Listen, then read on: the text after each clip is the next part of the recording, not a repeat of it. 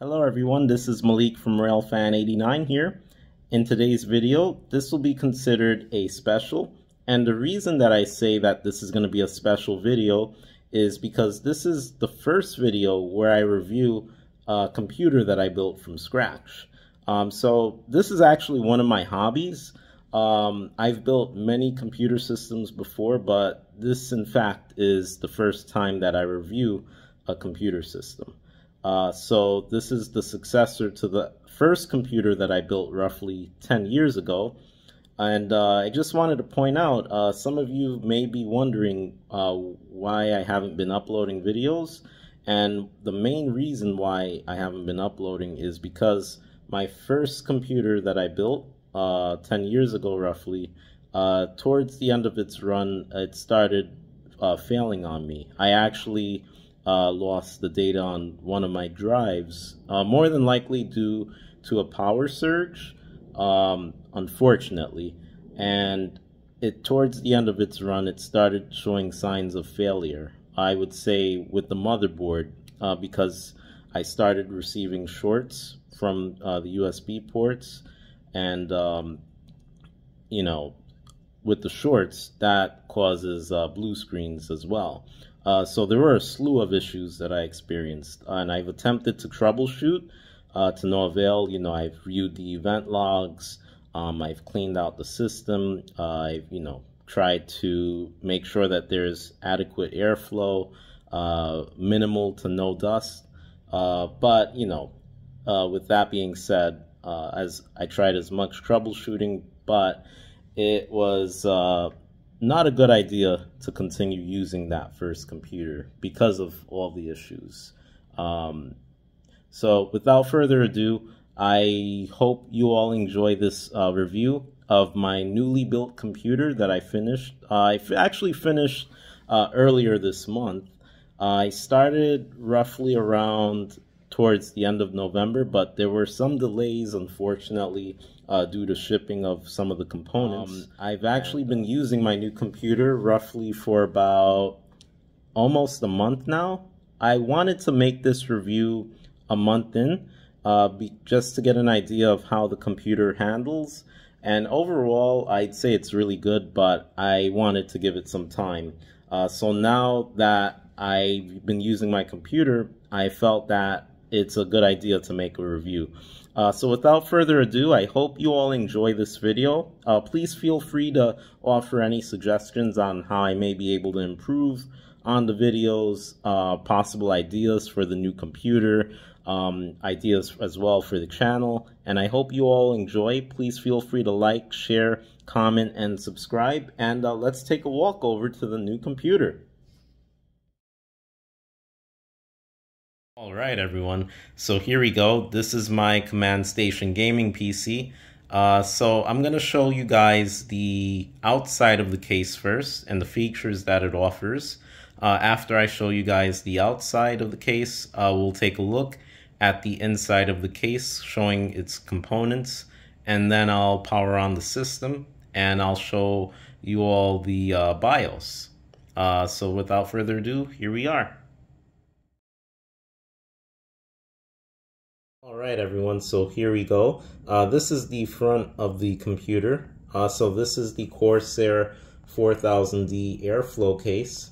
One of the reasons that this is called the airflow case is because there's many options for efficient airflow.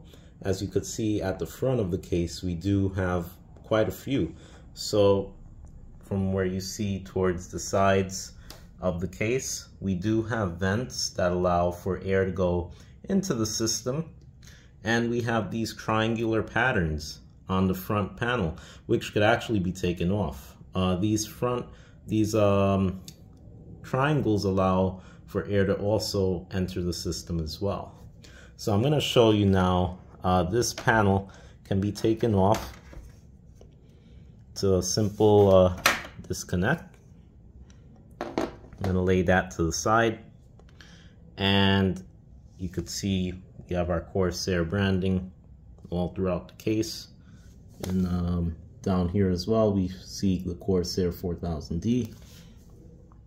So here we have a dust filter this dust filter prevents dust from entering the system.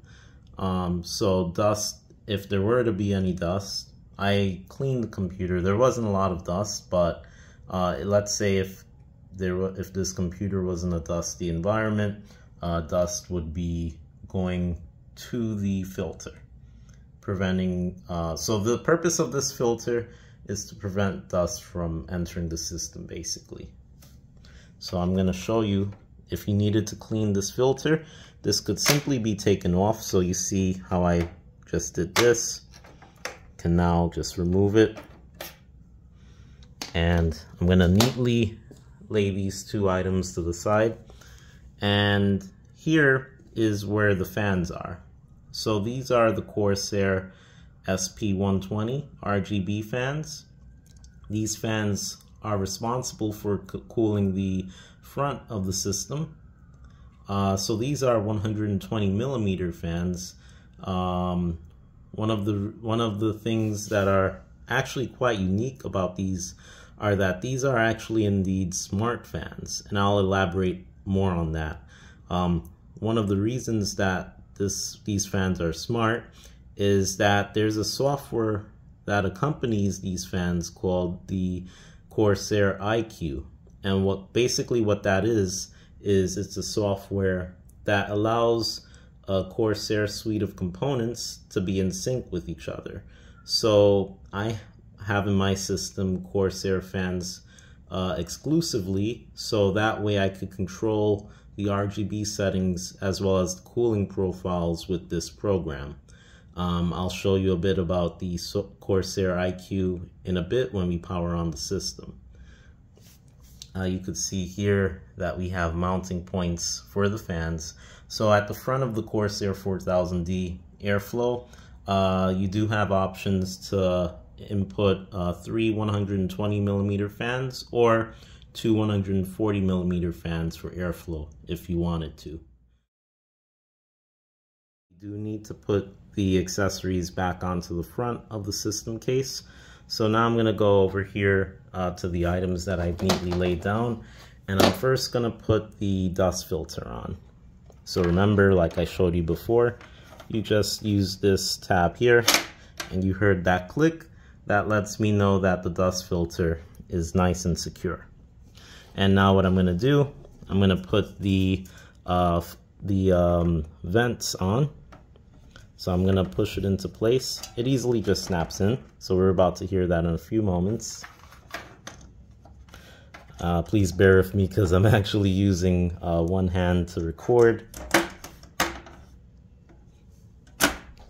So the front vent snapped into place, and that is the front of the case.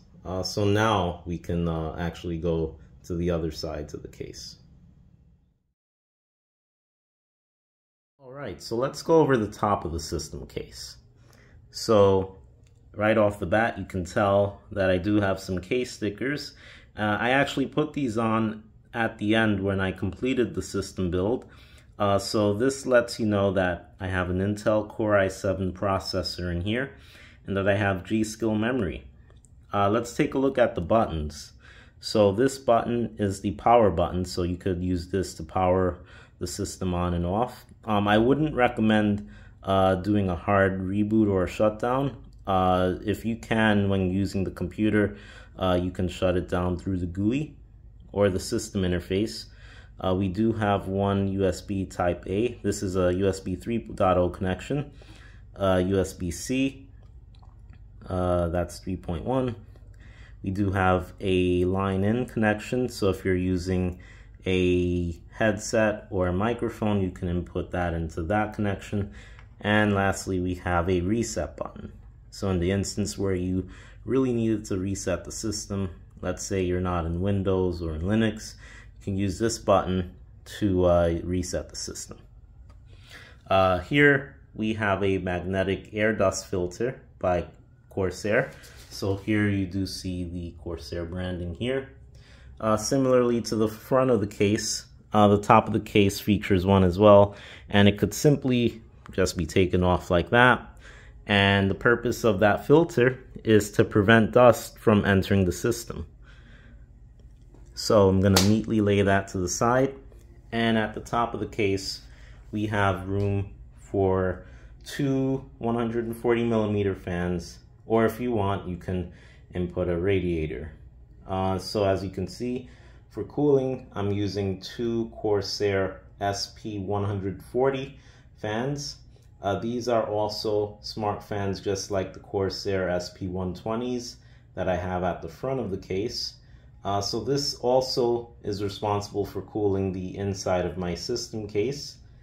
As you can see, here are the mounting points, so you can see each of these screws. And you also have options for a radiator if you wanted to use liquid cooling. So what I'm going to do, I'm going to put on the air dust filter. Please bear with me because I'm using one hand to record as well as another to deal with these case components. So that's neat. So now let's take a look at the sides of the case. All right, everyone, so here's the side of the case. So for the side panel, we do have a tempered glass panel. As you could see at the left end of the panel, there are two yellow screws, and that could be used to take off the side panel. For that part of the case, you want to be very careful. And sorry, please bear with me because I'm using, like I said, one hand to record. Here we have the other side panel, and this panel behind this is where all the cabling is. So in a few moments, I'm gonna take off each of the panels and I'm gonna showcase what's behind each of these sides. All right, so here we have the main action. So this is the inside of the system case. So this is what was behind the tempered glass panel. And let's take a look at what is here to offer. So as you can see, here's the motherboard, and we have various components on the motherboard. I'm going to point out what each of those components are. Mainly here, I have my graphics card. This is the Gigabyte RTX 3070. This is the 8GB variant overclocked edition. As you can see, here are my PSU cables that connect to the graphics card. On the motherboard, I'm using the Gigabyte Z690 UD-X4 motherboard. It's a Wi-Fi motherboard, and let's take a look to see what else we have. This is one of the fans that came with the case. It's not RGB, but I chose to replace the front factory fan and place it on the back because I have my computer facing me at my workstation and I didn't want RGB towards the wall. So this is the factory fan. Here's the Cooler Master MA612 Stealth. So this is a air cooler, a powerful air cooler, I must say, because right under this air cooler is cooling the Intel Core i7-12700K processor. So that processor is clocked at 3.6 gigahertz. It's one of Intel's first processors. It's actually a not first processor, but what I meant by that is it's the first processor of Intel's to feature a hybrid architecture. So it features performance cores and efficiency cores. So to efficiently allocate certain cores to handle certain tasks. Here I have my memory for the system. So this is G.Skill RAM. I have 32 gigabytes of DDR4 RAM in the system, CAS latency of 16, and a clock speed of 3600 megahertz. I just wanted to point out, when choosing system RAM, the lower the CAS latency, the better, to minimize delays. So what my goal for choosing this RAM, I wanted RAM that had a high clock speed but a low latency.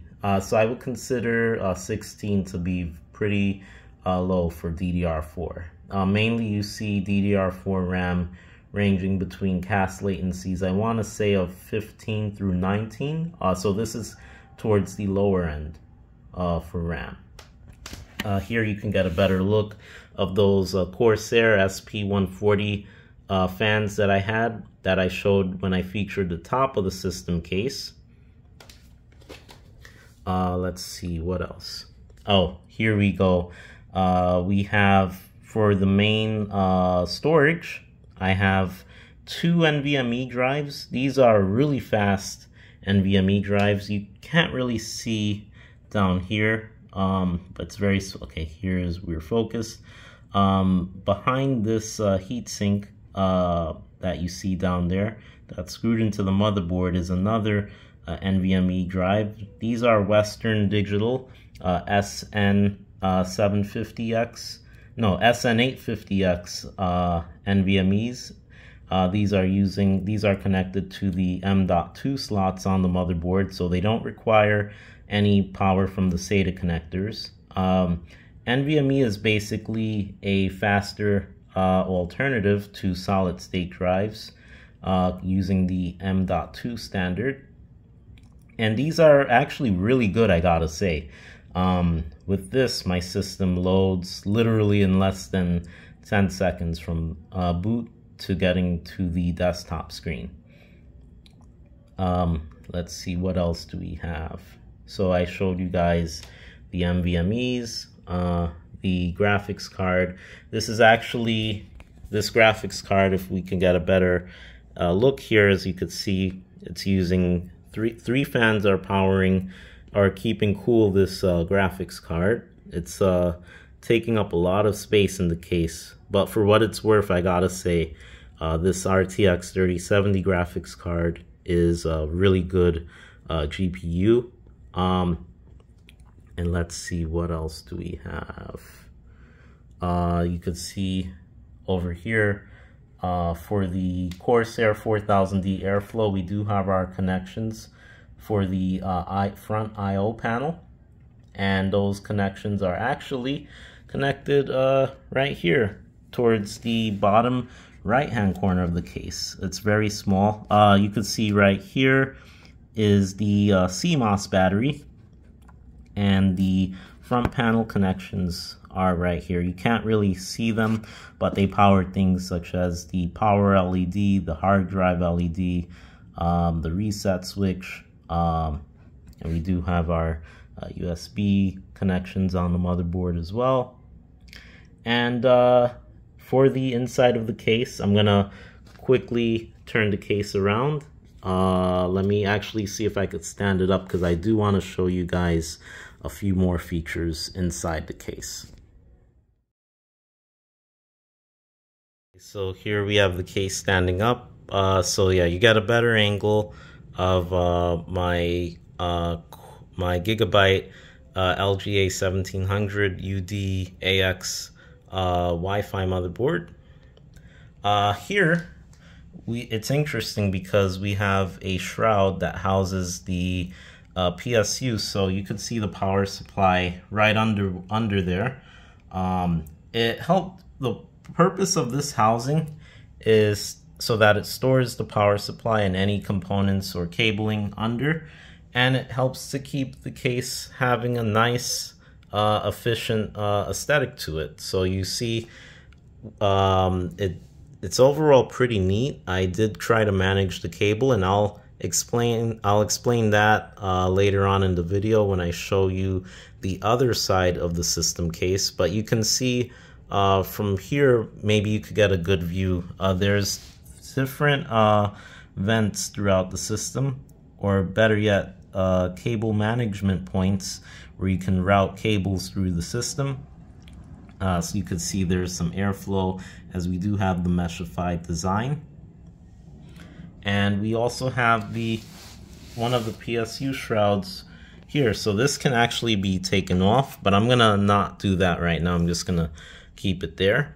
And let's actually, oh, one other thing I forgot. For the Corsair 4000D Airflow, you do see that there are these two connection points here, or these two what do we call these again? These two plates for the GPU.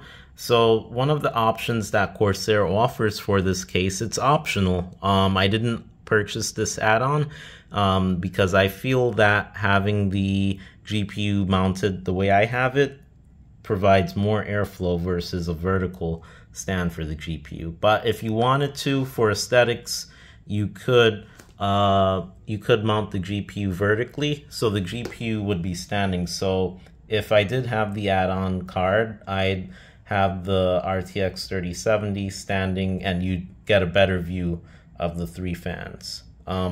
Yeah, but overall, yeah, that's just what I wanted to mention. So yeah, this is the inside of the system case, and let's take a look at the backside. All right, so this is probably one of the messiest parts of this video. I'm hoping this part is not too messy. I tried to do the best that I can when it came to cable management, but basically the backside of the case allows you to manage your cables. So we do have Corsair's rapid route management system, so you could see this channel of cables going down this pathway, and we have the Velcro straps where I strap down all of the cables, or as much cables as I can. As you can see throughout this bundle of cable, there's different routes that I took to manage each type of cable.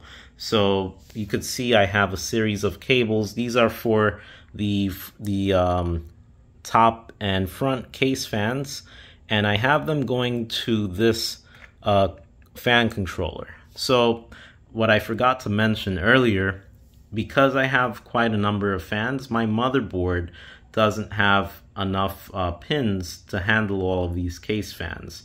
Now I could have used a fan splitter, but that's a bit risky because you definitely need to know how much amperage each header utilizes. Roughly, typically for a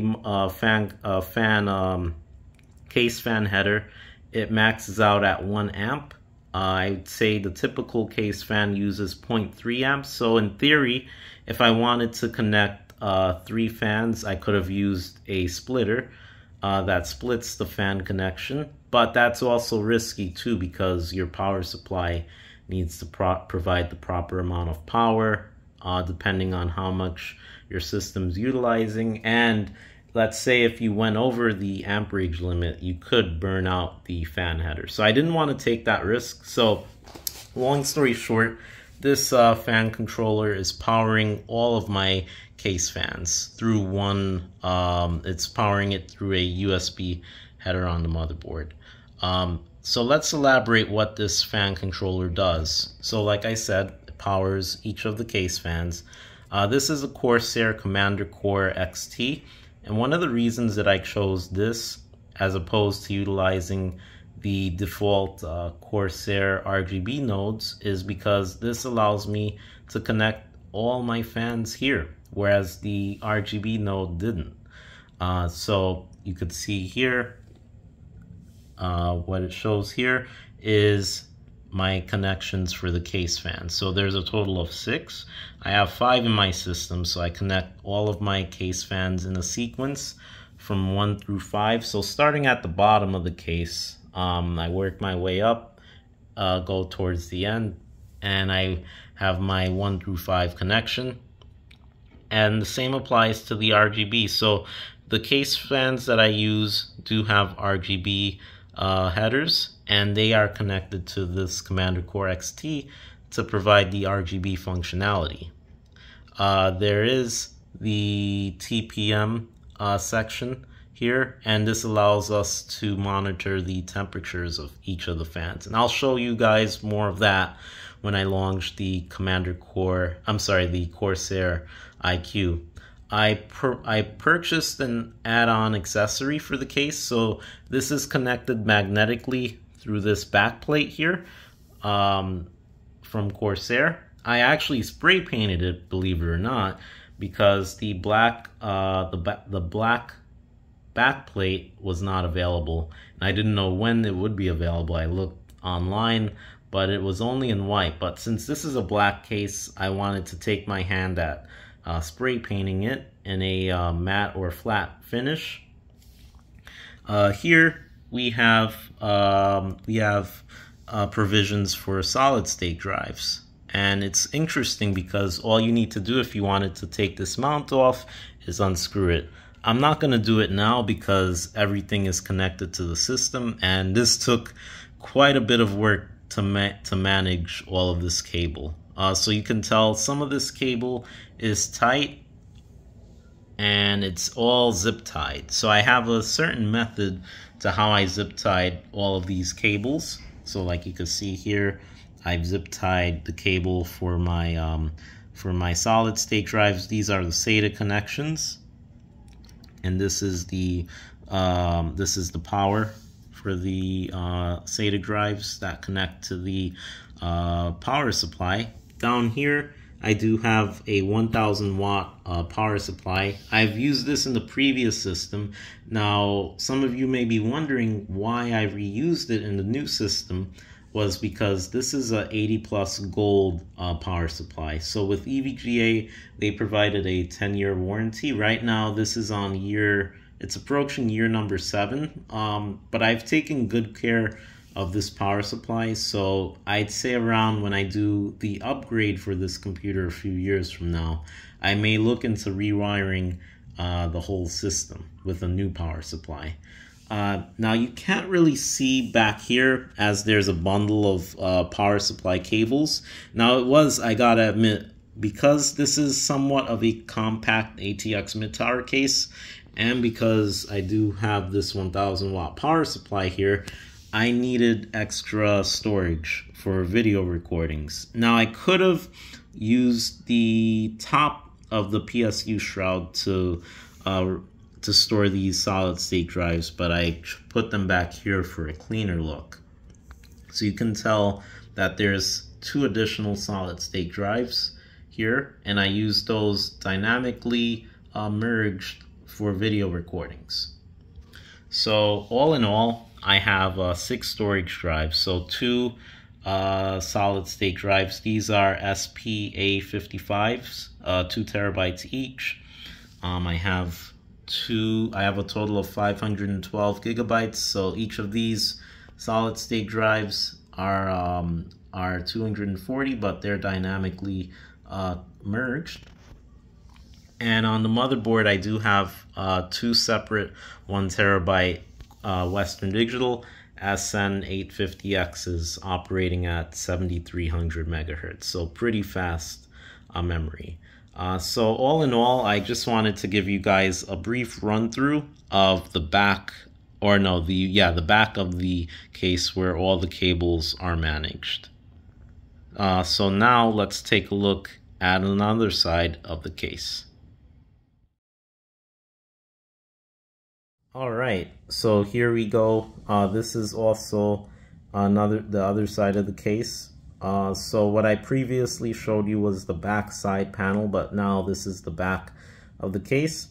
And what I want to show you here are the I/O shield, the connections for the graphics card and these plates, as well as the power supply. So here we have the I/O shield. So this connects to the back of the motherboard. So this, like I said, was a Wi-Fi motherboard. So you see there are these coax looking connections, and I use that to connect the Wi-Fi adapter.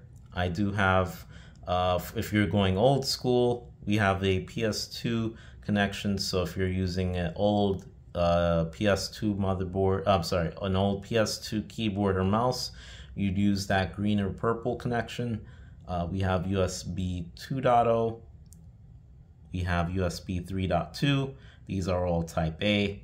Now you see on the I/O shield, we do have for the I/O connections on the motherboard, a display port and an HDMI port. Now you may be wondering why that is if I have a graphics card here. The reason for that is because the Core i7-12700K features an iGPU, so it's the Intel UHD 770. I purchased that processor. The reason I did is because, let's say in the instance where my GPU fails, I can resort to using the iGPU in the interim until I get a replacement GPU. There was another variant of this processor, the Core i7-12700KF, which removed the iGPU, but I wanted to get the iGPU just to be on the safe side. So let's take a look here. We do have USB Type-C as well as USB 3.2, and I have my 2.5 gig Ethernet connection, and we have our mic line out and line in connections. And on the back of the RTX 3070, we have a DisplayPort connection, and two DisplayPort connections, as well as two HDMI connections. These are the back plates, and this is the back of my power supply. So you can see right now it's off and it has an eco mode.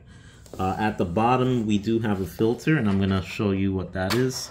So this prevents dust from entering the bottom of the system. So if we have any dust, which we have a little bit, this prevents it from entering the power supply. So I'm going to put that back. And without further ado, that does it for the run through of the computer system. So now that I've showed you guys what the Corsair 4000D Airflow has to offer, as well as these components, I do want to show you guys a run through of the system while it's powered on, and we will show that in a few moments. All right, everyone, so here we have it. This is my system in action. It's powered on. You can see my keyboard, my mouse, my gaming controller and headset, and I do have a speaker in the back that also has RGB. This is the Logitech G213 keyboard. You can see the RGB colors, as well as the G203 mouse. And right now, the 3 Corsair SP120 fans. These are the front fans that you see here. It's just a solid color. They'll change once I launch the Corsair iQ, which I'll show in a bit. I have an Xbox One controller that I use for gaming. My HyperX Stinger headset, as well as my speaker system back here, so you can see the changing RGB color. And this is all on a gaming monitor. So this is a 27-inch Asus VG278QR monitor. It's a 1080p, but one of the things that I like about this monitor, it gives you a number of options to fine-tune the settings, so you can get the correct colors, sharpness, as well as set it in which mode that you want. I do like the convenience of this monitor, as it has options for cable management. It does have internal audio, as well as a USB connection, HDMI DisplayPort, as well as your power. And one of the things that is interesting about this gaming monitor is it offers wide visibility. It's a 27-inch screen, and it is a gaming monitor, like I said earlier. So you can see here, it is NVIDIA G-Sync. It also has a FreeSync functionality for AMD GPUs, but you can see the badge here for NVIDIA G-Sync, and it is 165 Hertz, so it allows for smooth movements and frames per second games. Also, with this monitor, it has a very low latency. So that's the key, and that's why I chose this monitor, because it gives me smooth performance with gameplay when I'm playing video games, and it's a very low latency, so there's very minimal delay with this monitor. So let's take a look. So you could see here, with the system powered on through the tempered glass, the top case fans, and as well as the inside of the system. You can't really see too well because of the reflection, but you can see the Gigabyte logo for my graphics card. And here we have the system BIOS.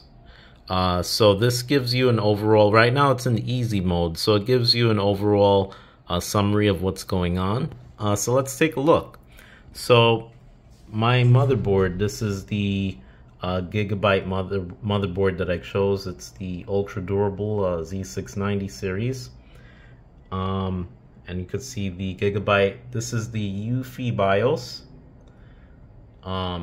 So it gives us some basic info about the system. So right now it shows me the BIOS, the motherboard, the memory and installed componentry. Shows me my speed as well as the XMP profile. So this is the custom profile here where the RAM is overclocked, and it shows you the latency readings. So you see the cast latency timings here. Here we have a section that shows the memory specs. Well, no, the storage specs. So for the SATA drives, I have two solid state drives that are 2 terabytes each, as well as another two that are 240 gigs each, as well as my M2 drives. Let's see. Yep, so my NVMe drives show here. Right now, I only have one PCIe device plugged in, which is the graphics card, so that's PCIe 4.0. The motherboard that I'm using, where I have my GPU connected, is a PCIe 5.0 slot, but right now there are no PCIe 5.0 graphics cards, so I'm running at the highest possible speeds that this card was designed for, which is PCIe 4.0. Here we have the boot sequence, so it's booting from the NVMe drive, and I do have a smart fan system, so it gives me the RPMs that the fans are running at. So right now the system fans, so system fan 1 is basically all of these Corsair fans that I have connected to, because remember what I mentioned earlier, my Commander Core XT is connected to one pin out. And the CPU fan are the two fans that are connected to the CPU cooler, which is the Cooler Master MA612 Stealth. So there's two fans on there that are operating on one frequency, and the system fan 1 are my 5 Corsair smart fans.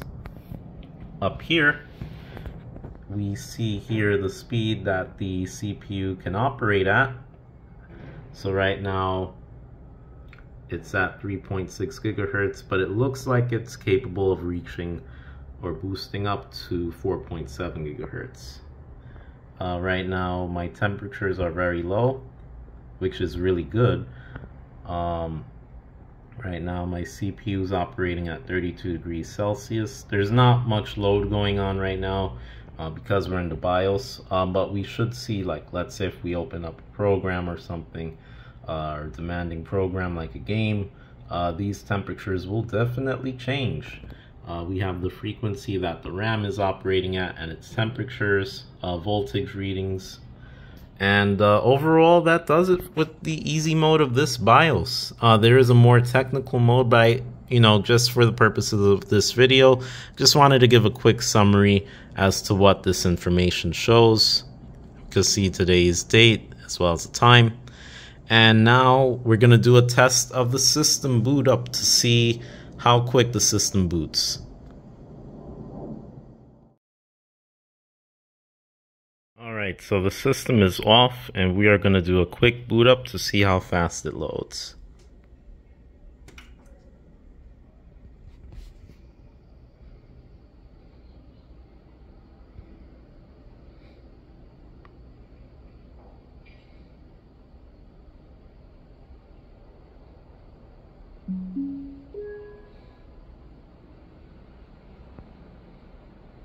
Alright, so as you can tell, that was a very fast boot.